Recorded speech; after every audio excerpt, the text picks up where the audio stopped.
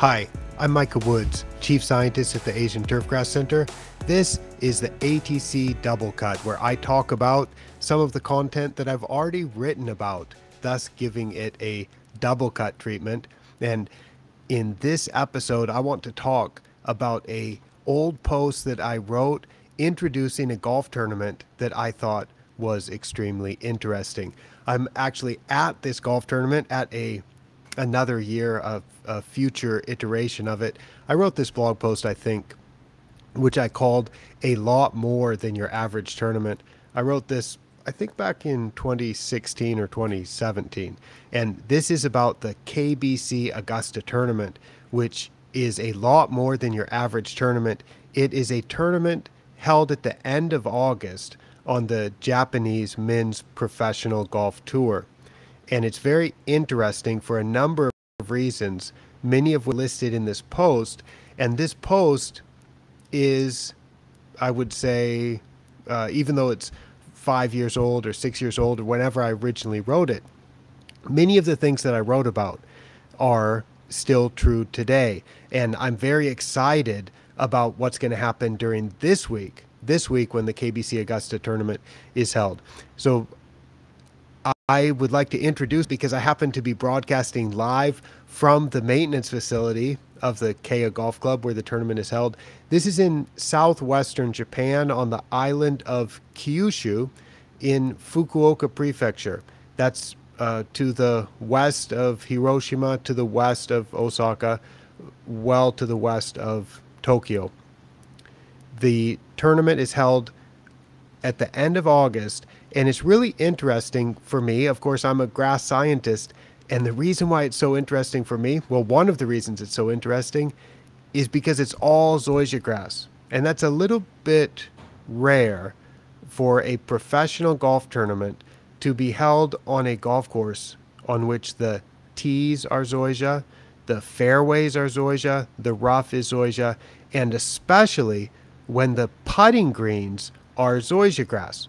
Now, there are a lot of golf courses in Asia and in Japan with zoysia grass greens, but it's not so common in Japan to play professional golf tournaments on zoysia greens. In fact, on the Japanese men's tour, this is the only regularly scheduled tournament that is played on zoysia grass greens. In Japan, zoysia greens are called korai, and this is a zoysia matrella. In the rough, the grass is a different species. It is Zoysia japonica, or Japanese long grass.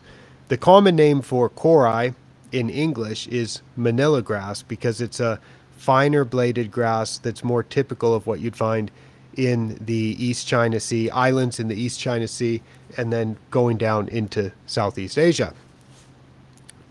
Perhaps you've putted on zoysia greens.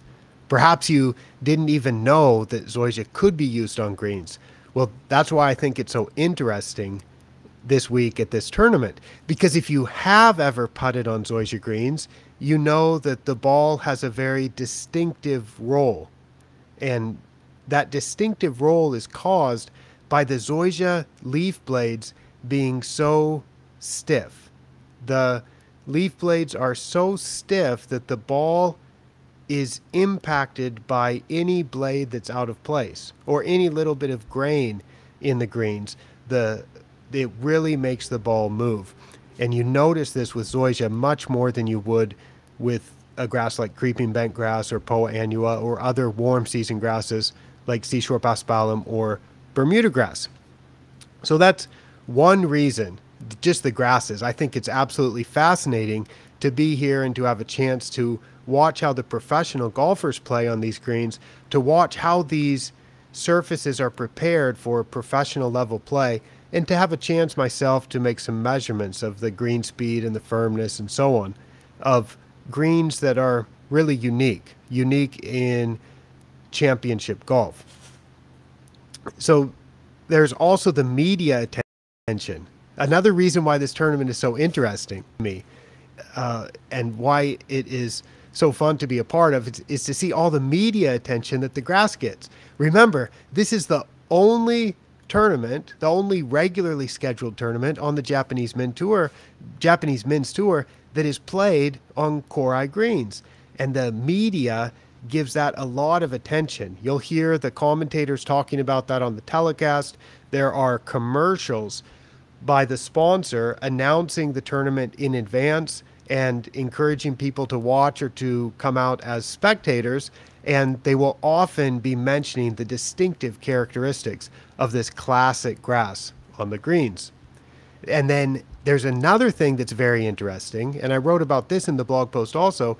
The golf course superintendent is my friend Andrew McDaniel. He's originally from America, and it is very rare to have an American superintendent in Japan. In fact, I don't think there's any other foreign greenkeepers in Japan, and greenkeeper is what a golf course superintendent would be called in Japan. The person who's in charge of the golf course maintenance is called the greenkeeper at most clubs, and Andrew is now the greenkeeper and the assistant general manager here at Keia Golf Club, where the tournament is hosted.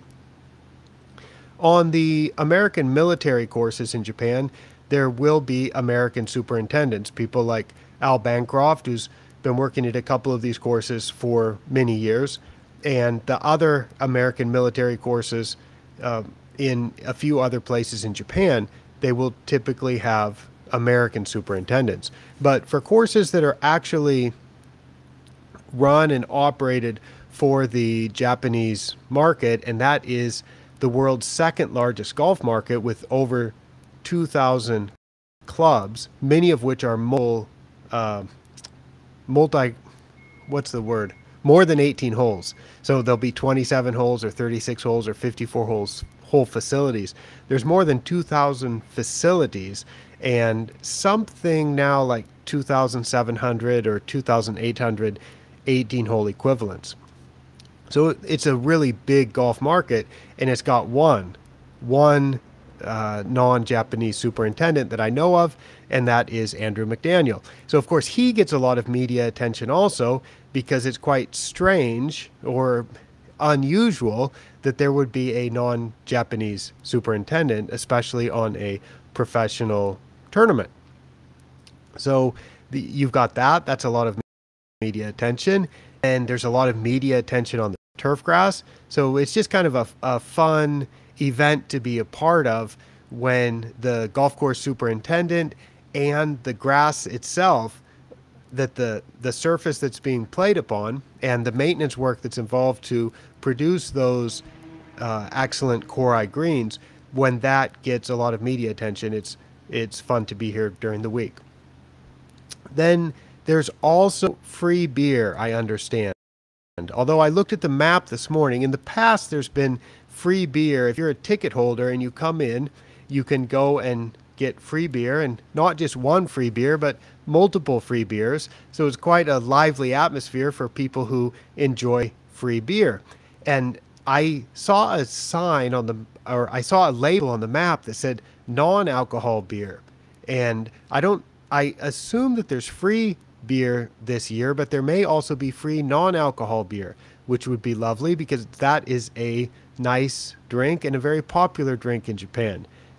In the past, there's been some free food. There is a lot of food vendors around selling some really interesting foods and fun international variety type of cuisine that for me, who generally goes to golf tournaments in the United States or in Europe, I'm accustomed to the standard kind of fare that one could have at those types of golf tournaments. But here in Japan, you can get some things, I don't even know what they are, but I can find those at these food stands. And then the rough itself is interesting. I put a picture in this blog post, greenside Noshiba rough at 90 millimeters, that's almost 4 inches. And the rough is quite interesting because although this is common in Japan and it's common in Korea, there's not so many places in America that would have Zoysia japonica rough.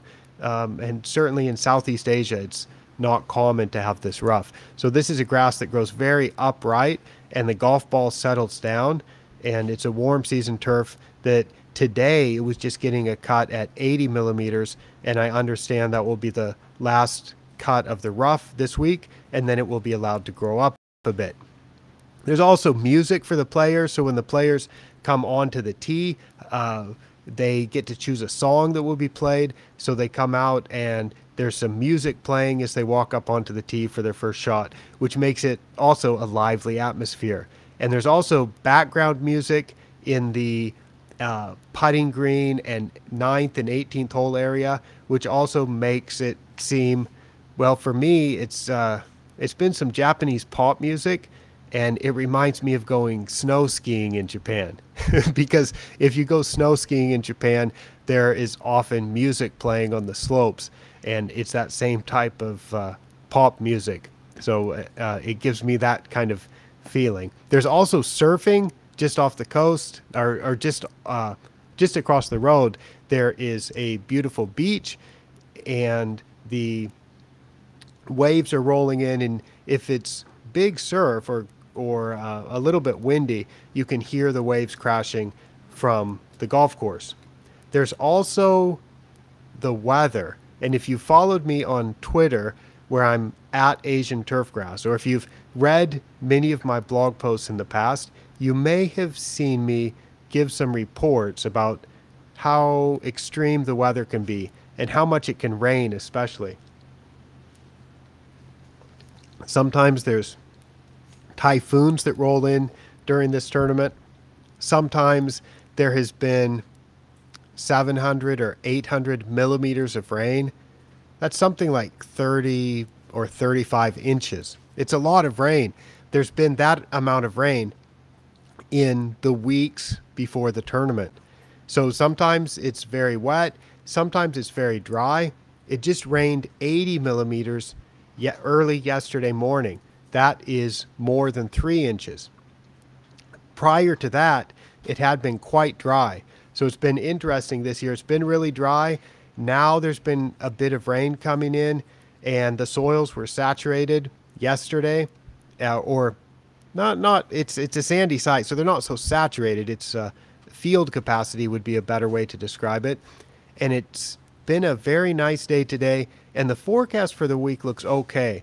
But I'm not going to venture too far and say that I expect it to be perfect weather, because I've seen it go bad here so many times that I really don't know what to expect. But if it does rain, it usually rains really hard, and the course can just get covered with water when that happens. But hoping that the heavy rain doesn't come this year, and if we get lucky, we'll have had that 80 millimeters of rain yesterday, and then coming through the week, it could be quite good. So I'll probably be sharing some photos and data and other information, some reports from the tournament on my Twitter account, which is at Asian Turfgrass, maybe a little bit on my Instagram, which I believe is also at Asian Turfgrass. And I may even do a couple more special ATC double cuts this week with some updates about interesting things. I know in the past HKT48, which is a musical group, plays a special concert on the 18th green on Saturday after the final group has holed out. And that's quite a lively event, because they are what's called a Japanese idol group, and they have a lot of fans. And so there's a lot of people who are not even golf fans who could be out in the stands, and then they'll hold up signs, and maybe they'll have a favorite performer in this group, because I think it's 48 performers in that group, and they all dance and sing, and I don't know all the details, but there won't be 48 people performing, but there will be perhaps 12 or 20 of that group of 48 who will be out performing. And it's just hilarious to watch people doing a concert on the 18th green and dancing around. There's also lots of food and drinks, and beautiful dog. King had been sitting right there next to me, but I think the golf course superintendent, Andrew McDaniel, has now taken him out for an afternoon run as we're finishing the first practice round. So that is a post that I will put a direct link to in the description. And that is the post that I call more than your average tournament. And that's where I am this week. And I hope that you will find this as interesting as I do. There's also some Turfgrass maintenance stuff that I learned about here, like clipping volume. Clipping volume I was aware of, but I never thought it was useful. I thought it was just busy work, and I couldn't really see a reason to collect the volume of clippings. And in the 2013 tournament, those data were being collected, and I was here, and we saw how the green speed got better and better. The ball roll got better and better as the clipping volume was reduced. And then we realized, Andrew and I realized together, that maybe if we could manage the clipping volume in advance of the tournament, the green speed during the tournament would be better. And in the 2014 and subsequent tournaments, that's been a focus, and it has worked very well. And since then, I've realized that clipping volume can be used for a lot of other things as well, like estimating nutrient use, and even being used as a guide to how much sand top dressing should be applied. This is one of the first courses that I did research on with the OM246 method, the total organic matter testing, which we've been doing now going on 6 years here. And MLSN, which is 10 years old now, MLSN is a method for making fertilizer recommendations for turfgrass, and specifically it's a very modern method for doing that. That is something that we've been doing here since 2013 with great results. So for 9 out of the 10 years that MLSN has been in the world, it's been implemented at this golf course. So a lot of the things that you may have seen me write about on the blog or heard me talk about in my videos or podcasts, MLSN, clipping volume, OM246, they're things that I either learned about here, or Andrew has implemented them here, or Andrew has helped me do some research about them here. And this is a special place for me to be, because I get to spend the entire week thinking about those new data and reflecting on and analyzing some of the data from the previous years, because now we have a wonderful time series looking at how much sand has been applied, how the organic matter has changed over time, how much clipping volume has been produced every year in response to the nutrient inputs, and those sorts of things. So that is something that I just wanted to run through real quick, that classic post, to introduce to you where I am right now, and to announce that I will be sharing some things about that this week and in the future. So hopefully that puts some of that information into context just a little bit. Let's go through. I've got a I've got a large list of new posts that I have not talked about yet here on the ATC double cut. And I think let's do this sodium and potassium one. This is a question that I received in July, and it was about sodium and potassium on a soil test result when it comes back as both a percentage and as a concentration. And the question was this, I quote, "Hey Micah, I'm just looking at the soil test results again. Is there anything to worry about regarding sodium being higher than potassium?" And this is from a colleague who had sent me some soil test results, and I'd looked at it and I'd quickly said, I don't really see an issue with anything. And then he looked at it a bit closer, and he noticed that the sodium was higher than potassium. But I'd looked at those results the previous week, and I hadn't even noticed that the sodium was higher than the potassium. So I wondered, did I miss something, or why did why did he say that the sodium was, why was he worried about the sodium being higher than potassium when I hadn't even noticed it? So I took another look at that, and it turned out that I had looked at the parts per million result, which is milligrams per kilogram on American laboratory soil test results. A milligram per kilogram equals parts per million. So on the greens of that golf course, the potassium was 55 parts per million, and the sodium was 49 parts per million. And on the fairways, the potassium was 124 parts per million, and the sodium was 84 parts per million. So as I had looked at that, that's what I looked at, was just the concentration, the parts per million results or milligram per kilogram results. And what I'd seen was the potassium was higher than sodium, which for Bermuda grass, this is warm season grass, Bermuda grass in a sand root zone. I'm not really worried about the potassium being higher than sodium, because you could still have excellent turf with considerably more sodium than potassium. But I probably would have noticed if the sodium was high, and this wasn't high to me at all because it was actually lower than the potassium. So I wrote in this post, I said, that's what I had noticed previously, that potassium was fine, well above the MLSN minimum, and the sodium didn't seem high at all. In fact, as table 1 shows, and that's what I wrote in the blog post, I showed those actual data. I said, as table 1 shows, the sodium is lower than the potassium.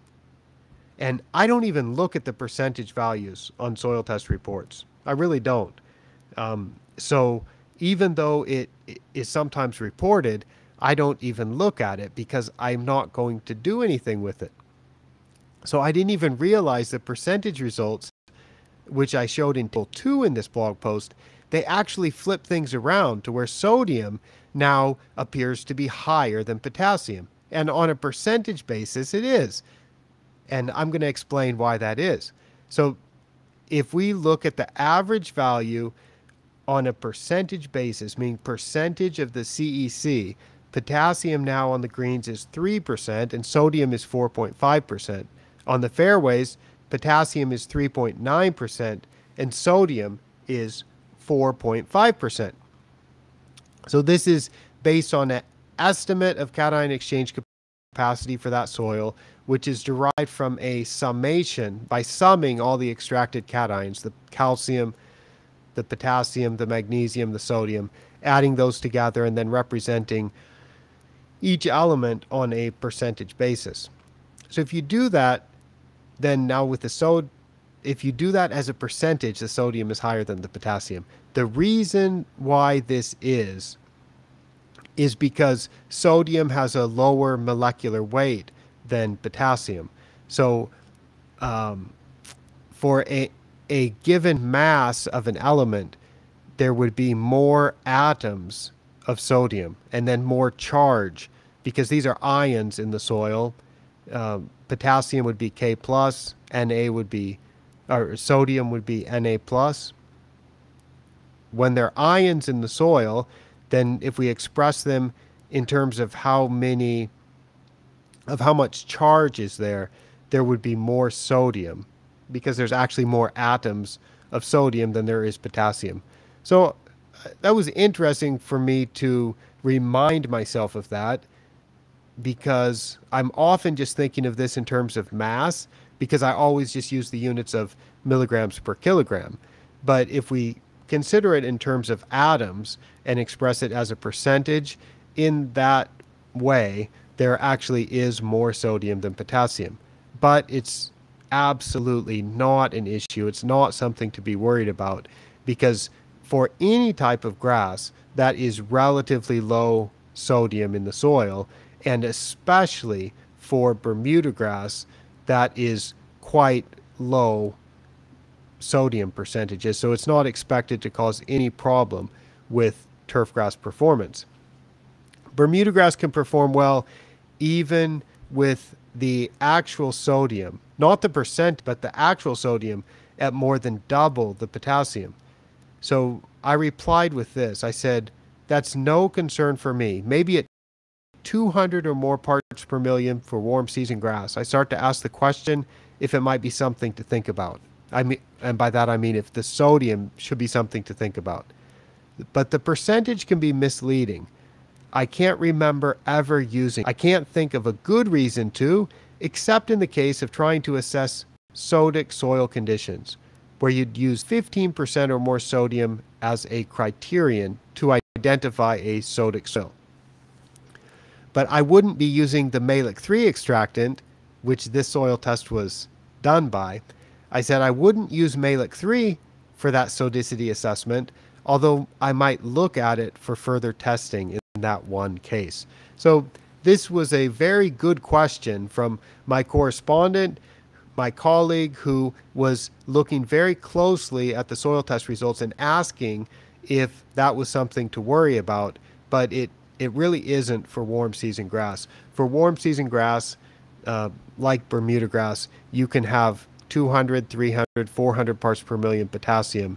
And on a percentage basis, that it would depend how much potassium you have, but on a percentage basis, that could be double, triple, maybe even quadruple the potassium, and the grass would still be expected to perform quite well. Now, if you do have high sodium, there is something that you should be aware of. If you have high sodium, you probably have high salt in general, so you might want to consider how often you're leaching, or if you're leaching to manage salt in the soil. But we're not talking about the sodium specifically now. We're just talking about the total salinity in the soil, of which sodium makes up a part, potassium makes up a part, and there's various anions that go with those cations, because that's what a salt is a molecule with cations and anions that dissolves in water. If that salt builds up in the soil too much, if it accumulates in the soil too much, it can make all kinds of problems with the grass. But just looking specifically at the sodium to potassium ratio, it's not something that I'm especially worried about. So that was one post that I just gave the double cut treatment. Dr. Frank Rossi and I talked about another one that I also posted in July called the least enjoyable experiment ever. And that's one that you can find as a recent ATC double cut, maybe 2 or 3 episodes ago, when I enjoyed talking with Frank about a particular fertilizer experiment that for me was the least enjoyable experiment ever. Let's talk about one more in this show. Let's talk about another one about Japan, because I am in Japan now. And this is actually about the Fukuoka prefecture rounds in the month of June 2022. This post is called Golf Rounds and Days Open, and it's something I posted in July of this year. July of 2022, I wrote that Japan has the world's second largest golf industry. It's a big business. One of the many things I find fascinating about golf in Japan is the amount of practical data collected and shared among clubs and among greenkeepers. And this particular set of data is the number of rounds played per month. Now, what's interesting is in this entire prefecture, which has 190 golf facilities, so Fukuoka Prefecture, which is in northwestern portion of Kyushu Island, which Kyushu Island is in southwestern Japan. There are 190 golf facilities, and I showed data with it adjusted to an 18-hole basis. But of these 190 facilities, there are a breakdown of 9-hole courses, 18-hole courses, 27-hole courses, and 36-hole courses. So there's 4 9-hole courses, 158 with 18 holes. And as I mentioned, there's a lot of multi-course facilities in Japan. There's 21 facilities that have 27 holes and 7 facilities in Fukuoka Prefecture with 36 holes.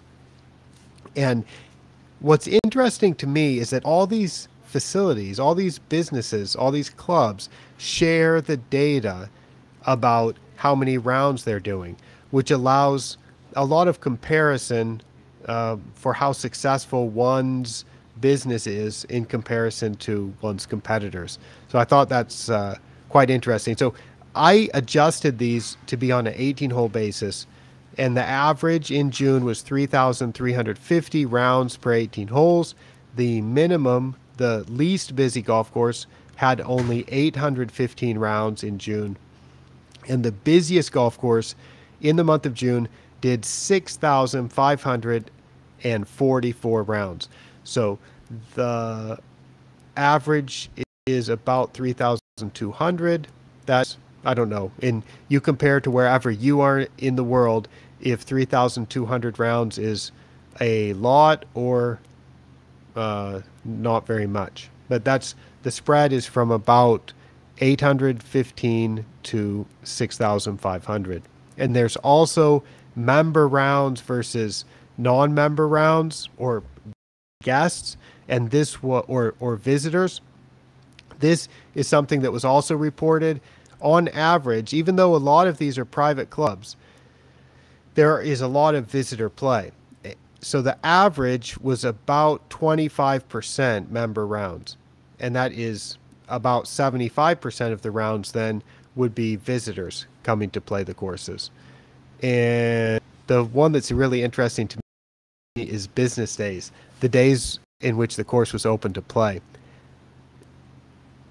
There were over 100 of these facilities. Over 100 out of the 190 golf facilities were open for play every day during the month of June. That means no maintenance Mondays. They're not closing the course to allow maintenance, because in Japan, golf is really quite a business, and the golf courses operate as a business. And when you operate as a business, they find ways here to do all of the essential maintenance, but they do it without closing the course for play.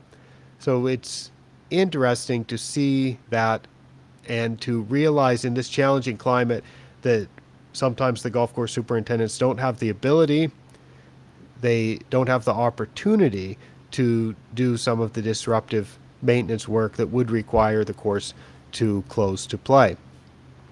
The median was actually 30 days, because more than half of the golf courses are open for play for 30 days. And an additional 49 of those 190 facilities were closed only one day during the month of June. So basically, the courses are open. You can expect the courses to be open 7 days a week, which is kind of interesting. I think that has a lot of implications for the types of maintenance work that can be done. And it certainly taught me a lot, which are things that you'll hear me talk about in seminars sometimes, or you may see me write about this sometimes.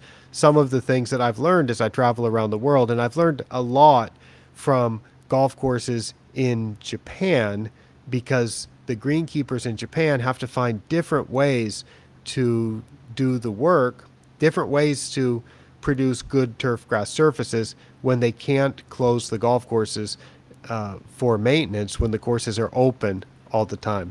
So that's something that I will probably continue to learn about and continue to talk about as I learn interesting things that can be shared and applicable in other parts of the world. All right, that was a few blog posts that got the ATC double cut treatment. The Koshien baseball tournament, the famous high school baseball tournament, is on the television behind me, and I may go check the course a little bit, or I may watch a little bit of that as the day comes to a close and we move into doing some more work for the tournament tomorrow. Thank you for watching and for listening, and until the next time, for ATC from Itoshima, Japan, I am Michael Woods.